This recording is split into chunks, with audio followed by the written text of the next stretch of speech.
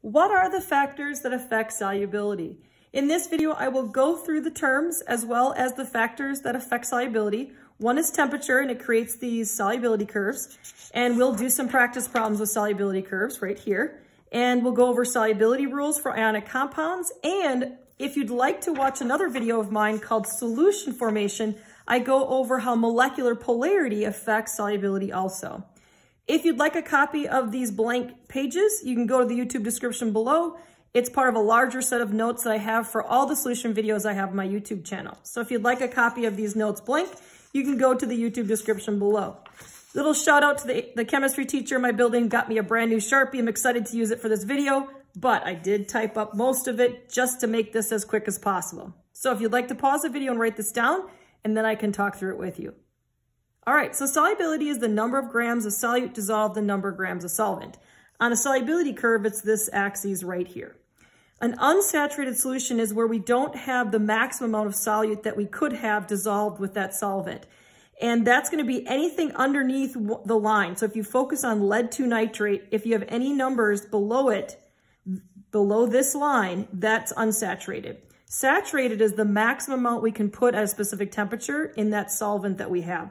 So right on this line at different temperatures, this line is the maximum amount of solute I can dissolve at a specific temperature for lead 2 nitrate. You'll notice though, if I have potassium nitrate, it's completely different. So again, the line here is the saturation value of the number of grams of solute I can have at a specific temperature. You'll notice that most of the time, ionic compounds are more soluble. Next, supersaturated is where we've somehow put more in there, and I have a little demo at the very end of this video to show you. So somehow we put in more than we could have by doing a little kind of a lab technique. And they are very unstable solutions, which I hope to show you at the end here. Henry's law is about how pressure affects the solubility of gases. That's why I have this right here. Easy definition of Henry's law is if I open up this seltzer water, all of a sudden the carbon dioxide will leave because it's under a lower amount of pressure now. And I can even just pour some out, and you'll notice that if I don't have that pressurized anymore, the carbon dioxide will just continually leave during this video. So I'm just gonna let you kind of watch that just in case you need a little bit of a bubble therapy, we'll say. All right, first off, the lines represent the mass of the solute we can dissolve, which I went over already. Below that line, it's where you can say it's unsaturated. Remember, you gotta look at each specific line. So if it was sodium nitrate, that's the line it's saturated. Below it is unsaturated. Above it would be supersaturated if you could make it. Ionic compounds tend to be more soluble at higher temperatures, and then gases are less soluble. So I'm just gonna draw kind of one gas onto here, and that's ammonia gas, and it starts here. And then by the time you get to 90 degrees, it's only soluble by about 10 grams. So I'm just gonna kind of gently kind of add that when it looks like this. And so gases tend to be less soluble as temperature goes up, which I think kind of matches with some common sense that you have, hopefully, all right? That you kind of just noticed in your life. All right, so let's go over some example problems. So I made a bigger chart here so we can kind of, draw on it and look at it. So it's gonna keep that kind of handy. So the first thing we're gonna do is we're gonna answer this problem, which is if we have potassium nitrate, we have 100 grams of water, that's the same as the axes, and we're at 10, what would that be? And it's at a saturated solution. So we're gonna say 10 degrees, but, and then which one were we gonna look at? Potassium nitrate, I almost went to the wrong one, which is right here. And that means 20 grams approximately dissolves in that solution. So you just say the answer was 20 grams for that first one, all right?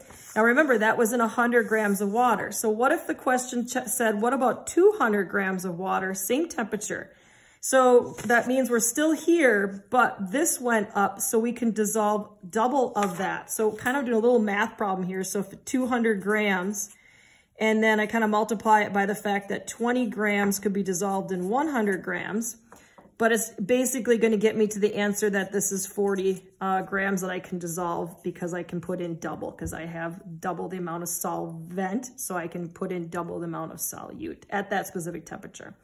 All right, let's move on to a different one, KCl. So you have 30 grams in 100 grams, so it matches the axes, and we're at 30 degrees. Okay, so 30 grams, 30 degrees. I did that on purpose to make this easier. So 30 grams, 30 degrees, which is right here. And then we're looking at KCl this time, correct? Let's look back, KCl, which is right here. So then that's below the KCl line. It's gonna kind of go like this. So it's below this line. So then this answer would be that this is unsaturated. And all that means is I could fit more sodium, or sorry, not sodium. I could fit more potassium chloride in solution, more solid could dissolve. And in fact, I could dissolve if I want to even check. You could change the problem, how much more could dissolve. Well, it looks like here at this temperature, we could get to right here. So it looks like we could dissolve, that looks like 35 to me. So we could dissolve kind of 5 more grams, which could be a whole nother type of question, which we could have 5 more grams of KCl could dissolve. Kind of like that with the next question, 90 grams of sodium nitrate in 100 grams of water, so it matches the axes at 10 degrees. So 10 degrees, 90 grams and sodium nitrate. So 10 degrees, 90 grams and sodium nitrate. So it's right there as the dot, or the X kind of marks the spot here. And then this is what can dissolve. So somehow maybe either we tried to make a supersaturated solution or it's just saturated and this is the solid that's sitting on the bottom, which is way more likely. So we put in 90 and we can only get to fit, I picked easy numbers for us to do in the video. We can only get in 80. So that means about 10 grams is sitting at the bottom of that beaker. And if you watched my electrolyte solutions video, I kind of did that with my electrolytes. I had probably, saturated, and then I had solution sitting at the bottom, or sorry, solid sitting at the bottom at the end.